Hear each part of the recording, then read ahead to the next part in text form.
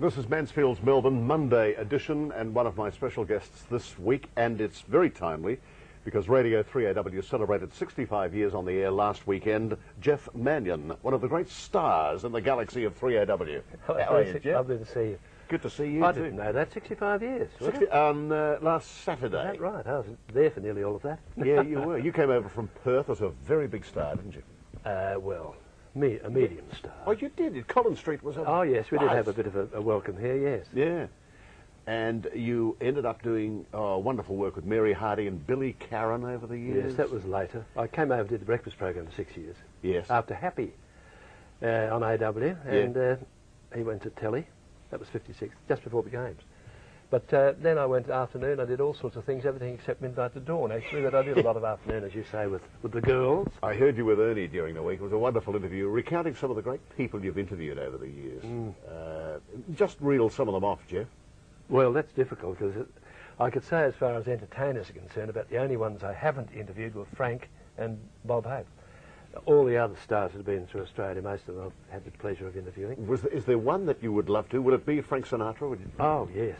Yeah. That would be like, a $10,000 a week rise. Wouldn't it? Yeah. Not many people have interviewed Frank. He's not too mad on it. No. Jeffrey Brooke is one who has, and Harry Sutcliffe. Remember Harry? Yes. Of record fame? Used to be A&R man for Pie, originally.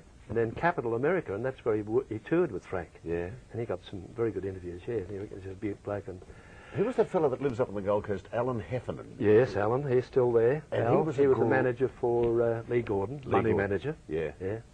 Lee Gordon brought some great shows out. Oh, well, he was the leader of the great entrepreneur of the rock and roll. That's right. 57. Yes.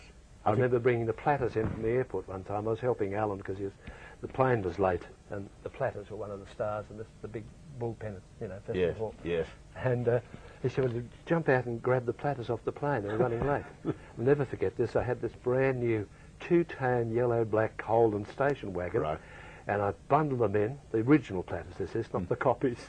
And away we went, and they were petrified. I could see their eyes rolling in the back seat, they say, hey man, you're going to kill us, you're on the wrong side of the road, you're doing 100 miles an hour, And the girl in the platters had a very, very fine mouth for invective. I've never heard, lots of things I've never heard before. And anyhow, we ended up racing them down the side of the stage, and the side of the store, straight onto the stage, petrified in a frightful condition they were, but they performed. Isn't that funny? The original. But I got tied up with a lot of those people, early interviews with most of the rock and rolls that came out here. Yeah. Geoff, come back and see us sometime soon on Mansfield's Melbourne, will you? That'll be a pleasure. Good on you, my friend. Thank you. Geoff Manion, our special guest today.